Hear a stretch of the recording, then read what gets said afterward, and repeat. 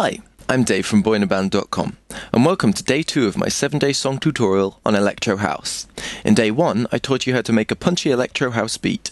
In day 2, I'll be teaching you how to make a sexy Electro House bassline using techniques such as feedback distortion and EQing, and I'll also talk a bit about the music theory behind the notes I choose. Okay, let's begin.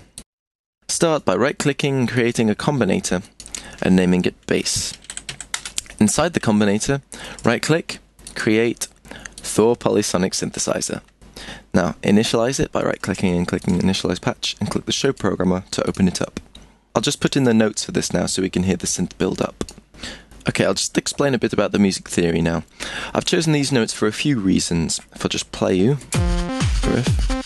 I've put the F root note at the start of each of these little sections here, and that just gives a strong hypnotic start to the riff. The rest I've tried not to put too far apart, it's all in the 1 octave, so the portamento doesn't do anything crazy when I add that. And also, notice how they're only semitones apart from each other in a lot of these occasions. This is called using the chromatic scale. Generally, this doesn't create something very melodically interesting, but it does make ridiculously cool, cocky-sounding riffs, which goes really well with this kind of sexy synth effect that we're going to make. Listen to any Fed Legrand or Benny Benassi, and you'll hear them use the chromatic scale a lot. So, for this patch, if we actually start making the synth now,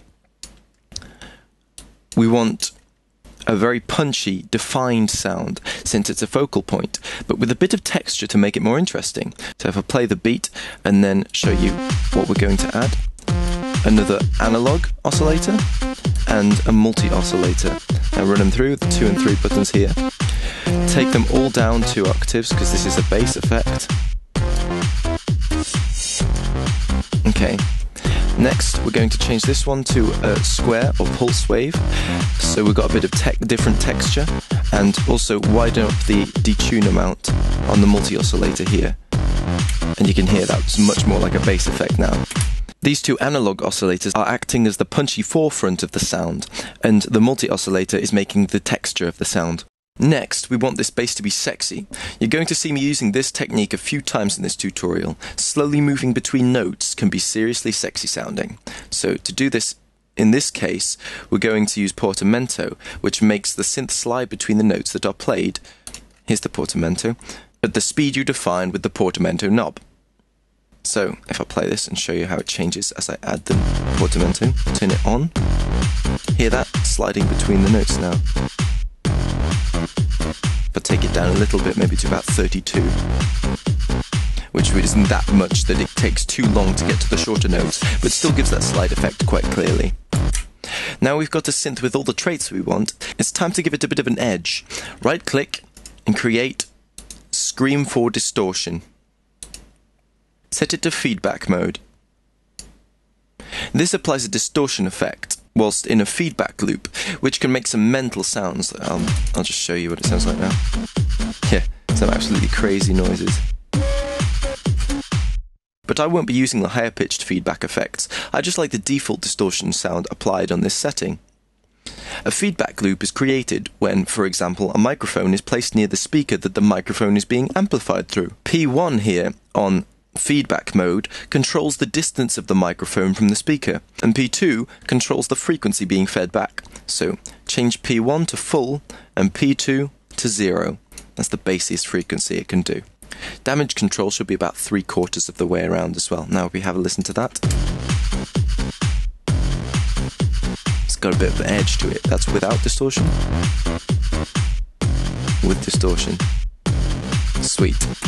Now we've got that, it's time to bring out some of the more important frequencies. Right-click, create, M-Class Equalizer. Use Param 1 to emphasize around the 270 mark. This will just bring up that bass end.